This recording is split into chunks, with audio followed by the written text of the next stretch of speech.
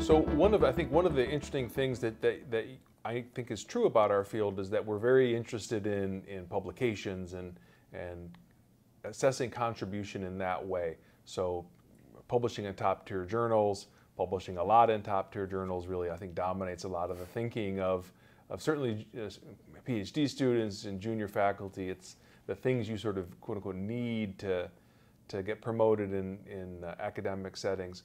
But I'm wondering your perspective on, how do we assess contribution in our field? What are the pros and cons of using sort of top tier publications as sort of our standard metric for assessing contribution? That's a difficult issue. I'll start with an extreme. There was a university, I shouldn't name, that went so much to the extreme where they decided that they wanted to put a quantitative measure on the hurdle for getting tenure.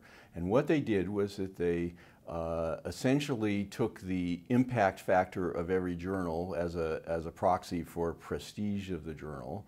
And then they multiply that times the number of articles, and then you come out with a product, and you must get over a certain bar, and and if you're publishing in a second tier journal, you have to have twice as many or something. And some people would argue that's actually a bad career advice. If you have too many things in a lower tier journals, it's not as good.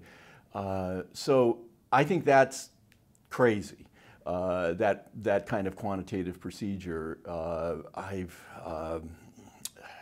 disagreed with some of my colleagues over the years about this, and I think that the most important element is for people to actually read the work and see if it has an influence and see if it has an impact.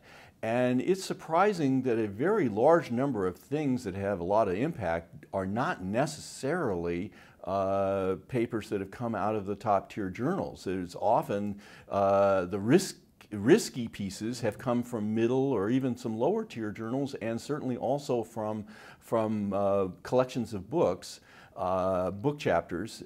People will argue that you can be much more risk taking in a book chapter. So there have been some analyses of this. A couple of years ago, there was actually an analysis of impact of top medical journals. And obviously, the higher the prestige of the medical journal, the more impact in general there is. There's a regression line. But they look at the outliers of the ones that had the extreme impact. And those were not published in the 2 or 3 biggest journals, like the New England Journal of Medicine or whatever. Those were published in second-tier journals, and it was because they were more risky, and the journals were not willing to take a chance on them, and those have had the biggest influence. So.